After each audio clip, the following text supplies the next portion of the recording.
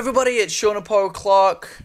Welcome back to my regular YouTube content. I'm sorry I've been away for a while. I had to go to Dallas for MLG. I then had to come back to England, or go back to England, should I say, because I'm in Sweden right now. Go back to England to get my visa for China. Then I had to go straight to China, and now I'm in Sweden after the WCS Grand Finals. A day before, at least, I travel before this tournament, the Dreamhack Finals of this year.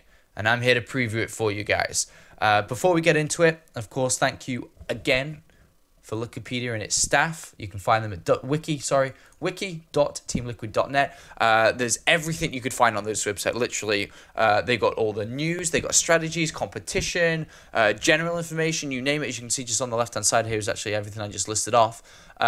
Everything, and even player base too. I use it a lot for player base, so definitely check this out, give it a whiz. I'm sure you'll be very impressed with it if you haven't used it before. But going into this now, of course, I'm doing a tournament preview for this upcoming Dreamhack Eizo Open Grand Finals at the Dreamhack Winter LAN itself. Of course, if you don't know Dreamhack hosts 2 LANs every year for the past God knows how many years. They've been doing it, a very long time. Dreamhack Summer and Dreamhack Winter. So it's rightfully so that the Dreamhack Eizo Opens concludes at the biggest LAN of the year in Sweden, or out there. Alright, so looking now down here, we've had a great 2012 year with the Eizo Open. We stopped in Stockholm. We then had the Dreamhack Summer and Valencia over to Spain and Bucharest. We had 4 different champions, 4 different runners-up. As you can see, Thorzane with the historic win in front of his home audience, in front of his home crowd. His grandmother was so proud of him. And of course, then we had Mana winning on SVT. Actually, both tournaments were on SVT. When they Mana win in Dreamhack Summer, should I just say, against Demaga. A massive, impressive run. Managed to beat Stefano down as well. And then we had Tasia winning in Valencia with that massive comeback against 4G. I think it was 4GG, should I say, sorry. It was 2-0 for 4GG. Tasia comes back to win 3-2. A magic event there for Tasia. And then we had Nurchio versus Bly. A super one-sided, but a super well-deserved victory for Nurchio, who has been one of the best, if not, top 2 Zerg with Stefano in Europe for a very, very long time. But now it's time for the big boys to play at the Dreamhack Winter Grand Finals, happening on the 22nd to the 25th, a 3-day tournament, Thursday, Friday, and Saturday. That's right. So if we click this link here, it'll take us to this beautiful page, which is actually the tournament itself. So much money on the line. First of all, this is always what I look at on the right-hand side. 550,000 SEK, that's roughly $80,000, 60,000 euros, 50,000 pounds, whatever currency you're happy with. It's a lot of money. It's going to be broadcasted by myself. I'm going to be casting with my gym partner, if only, in control. And then Bitter and Bitterdam will be helping out on the secondary stream, coming over to the main stream. We're going to be switching up. We're going to have a lot of fun together. It's going to be a great setup. And of course, Adebisi, the Canadian, is coming to do our observing to make sure I don't screw up. Yes, and that's what his job is. And then we've got the beautiful Red Eye, the most experienced host there is in StarCraft 2, coming to bring the detailed information, to host it, to string the tournament together in the Super Grand Finals. So it's going to be a great, great tournament. We have 8 Protoss players, 5 Terrans, and 7 Zerg. The prize pool is top heavy. It is top 8. So there are 32 players, including 4 players from an open bracket, which we haven't determined yet. So if you get top 8, you bank basically, just shy of $4,000. It then doubles almost to go up to this, which we can see. Oh, it is doubled. And then again, up to 2. Second place, we have 14,000, 15,000, should I say. First place, a whopping $37,000. 250, $250,000 SEK, Swedish krona. It's a lot of money on the line, guys. And as we can see, the format is next on the list. So the format is going to be group stage, round robin. Everybody plays against each other. 6 players within the group, a total of 4 groups. Top 3 of the groups will advance to the playoffs, where we have first place, as you can see here. First place goes directly into the round of 8. Second and third place get seeded into the round of 12. So a 16 bracket, but if we look down here, just shoot straight down to the bracket. There we go. Quarterfinals, 1, 1, 1, 1. The 4 winners of each group. Second place, third place, second place, third place, all the way down. If we shoot back up again to have a look at the player list, this is the player list so far. We have Thorzin and Stefano, despite Pult winning or coming in second, getting his slot here. He couldn't make it. He has to or wants to play in the GSTL with his team. So Stefano now moves up here, as we can see. Stefano replaces Pult as second seed from Stockholm, and as the highest amount of points. Show, on the other hand, though, will be filling Stefano's spot in the points, because if we look here, Stefano was number 1, but because he's got a direct seed because of Pult, that frees up 1 slot in the point system. Therefore, Show, who didn't quite make the cutoff point, next to Naniwa here, gets the boost up and now has the opportunity to play in this prestigious tournament. As we see, fills Stefano's spot. So good old Show gets his little location in this tournament. Monchi will replace Monster, who couldn't make it, unfortunately, as well. And that's really great for Monchi. We had a great breakout performance for him if we look here, he's actually just below here. 15th, Genius couldn't make it either. Monchi takes his spot. Monchi had a great breakout in Bucharest, made it to the live show, made it to the top 8, but now he has a spot in the Dreamhack Winter Finals. Well, let's look at the groups now, guys. So Group 1, Tasia, Stefano, Freya, the STC show. Yeah, that is a group. And of course, TBD is the open bracket player. Each group has an open bracket player to come in. But oh boy. Oh boy, oh boy, oh boy. That is a good group. So I'm going to predict, first of all, I like to do predictions in my tournament previews because sometimes I get it right, sometimes I look cool, sometimes I get it wrong, sometimes I look like a fool. But we'll work it out for now. So Tasia, Stefano. So I have to go with Stefano as number 1 in this group. I think Tasia is going to put up a great fight, but I don't think he can beat down Stefano. I think it's going to be very close for first and second. I think Stefano in the deciding match will beat Tasia to grab first place to go to the quarterfinals. I definitely think Tasia is going to be second, and then it's really close, of course, depending on the open bracket play between Freya and the STC. The STC's performed very well in the Dreamhack Eizo stops so far this year. He has fallen short of the mark sometimes, has underperformed on the big stage, but Freya is so good. Of course, a semi-finalist of the Dreamhack Summer. And I'm going to have to give it to the STC. I think it's going to be Stefano, Tasia, and the STC show. I don't think he's going to be in the runnings. He hasn't been playing much StarCraft 2 recently. He's been playing a lot of Diablo. And, of course, it really depends on this guy from here. So that's my predictions without the guy we know coming from the open bracket.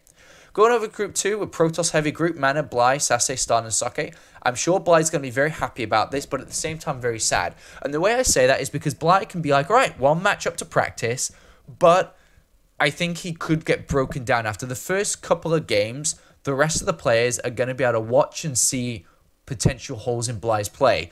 Bly's going to have to play the same thing over and over and over and over again. But as I say that, Bly has been using some wacky strategies this year, especially in the latest 2 tournaments, Bucharest and Valencia. He's been using 2-base Infesta and 2-base Hydra against Protoss. So I'm interested to see what Bly's going to bring this time around. Is he going to play like that again? Because he does have some very good players in here. Mana, Sase, Sake, and Starnen, what a performance he gave at Bucharest. You have to commend him for his performance. A semi-finalist in Bucharest. An amazing run. An amazing run. Almost managed to beat Nurchio, but not quite good enough. But good to see him in here. And, you know, Dreamhack's all about the breakout players, and he's definitely one. But then we have Mana, who played great in Bucharest, who is a Dreamhack champion already. We have Sase, who's training in the Startail House in Korea. We have Saki, who's had a bit of a rough 2012. No doubt has had a rough year. But still can surprise anyone and can never be underestimated, especially in a PvP group where he really is very good in the PvP. So looking at predictions here, I'm going to say Mana as number 1. But PvP, it can be very difficult. But I'm still going to say Mana as number 1.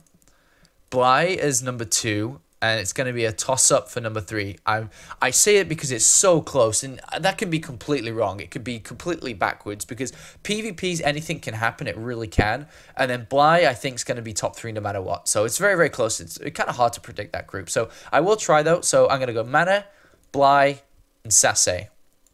depending on, of course, who comes through here. All right, Group 3, Zerg Group. This is another difficult one to predict. Nurcho, of course, the latest DreamHack champion of Bucharest, who's on form recently. Arguably one of the best there is in terms of Zerg. Damarga's been a bit out of it recently. He's been playing a lot online. He's been practicing. He's obviously just got married as well recently, so I don't know how much practice he's had. Is a DreamHack, an Assembly champion, a DreamHack finalist. Damarga's always just so super talented. He rarely... actually, I've spoken to Damarga a lot, guys, and when I look at Damarga and I speak to him, he says he doesn't practice as much as everyone else does, but he uses the GSL as reference points for his own game. So I think he's going to be up to point on how to play, and he can definitely come out on top in this group. Targa has been performing super well. He's had a great DreamHack run as well. TLO managed to squeeze himself in to this tournament. It depends on how he's feeling, how he's practicing. He's looking good on his stream. Monchi, all right. Monchi did well in the last couple of DreamHack tournaments, but here I don't think he's going to make it out of the group. This is too... He's self-confessed. He hates this matchup. He's got 4 Zergs. Granted, he has to practice one matchup, but Nurcio, Targa, Damarga, Tilo, you kidding me? I don't think the Monchi's getting out here, sorry. I'm going to have to give the group to Nurcio. I think his Zerg vs Zerg is fantastic. I think Tilo's going to be up there as well. I think he can make it out of the group, but it's very similar to Group 2. In mirror matchups, it's very difficult to call. Going over to Group 4. Wow. Wow. Just soak it in, guys. Thorzane, 4GG, Rhett, Hero. What? Are you kidding me? This group is insanely good. Wow. All right. Thorzane, of course, DreamHack champion himself, winning the first DreamHack of the year, the Dreamhack Open, Stockholm. 4GG, finalist. Rhett has been consistent in the DreamHack tournaments, a semi-finalist, I think, this year at Stockholm. Of course, it's really difficult to know. I know he's moved apartments recently.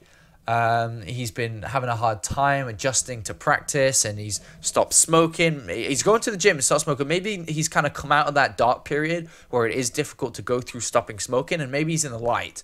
Maybe he's feeling great, but I think moving's taken a lot of his time, so not sure how much practice he's had in. Hero is Hero. Just a magical player. Is a magician. I think he's going to do so good here. He performed super good at WCS Asia, managing to beat Stefano for the first time ever, really. He actually lost to Stefano 0-2 and looked terrible on day 1, but gathered everything back together again and looked amazing for that top 4 finish, I think it was, at the WCS Grand Finals. An amazing run for Hero. Naniwa, or was it top 4? I think it was top 4, top 8. Anyway, really high finish. I got short-term memory. I'm so tired. Anyway, so Naniwa is difficult to call. You know, he's super talented, can do super well, has not been performing as well as he would like. So it's going to be difficult, especially within this group. I think he's going to do okay, though, because I think he's got a really good Protoss versus Terran. I think he may be able to give 4GG and Thorzane a run for their money. I think Rhett may crumble because he hasn't practiced, so I think Naniwa's going to do well. And then Hero, I think Hero will beat him in the PvP. So I think Naniwa will definitely get top 3. So that leads us over to the round of 12, the quarterfinals. That'll place these players in here in second, third. Semi-finals and finals, of course. So the race distribution is pretty good, to be honest. You know, 3 Terrans here, 2 Terrans over here. They aren't the same groups. I hope we do see a lot of Terrans advance through, as all tournaments have been dominated by Protoss Zerg. But nevertheless, it is spread out really well. So that's kind of all that on the tournament. I've put my predictions out there and who I think is going to do well. Remember, this tournament is happening on the 22nd, so Thursday to the 25th, which is Saturday. And I'm going to go ahead and show you now where you can find all the action again. It's going to be over at dreamhack.tv. Right now, because the tournament isn't live, this is where all the videos are of all the previous tournaments. So if you want to catch up, if you want to feel some of the previous tournaments we've had, you can go and check all videos out from here. There's different games, different tournaments, and so on and so on. Just relive some DreamHack magic, some DreamHack moments. As you can even see in the background here, we have like the crowd of, I think that was the Nordic Nationals. An amazing feat. If you remember the DreamHack Winter Finals of last year, where Hero was crowned champion, he's coming back to defend that title here, guys. This is where to find out. So dreamhack.tv, when it's live, you go to this page and it'll bring you up with the streams, the two main streams, and then there'll be multiple separate streams as well, community streams, different language streams as well. So make sure to check it out all here. So guys, thanks for watching this tournament preview. It's been Sean Clark previewing the Dreamhack Eizo Open Grand Finals happening this weekend. Be sure to check it out.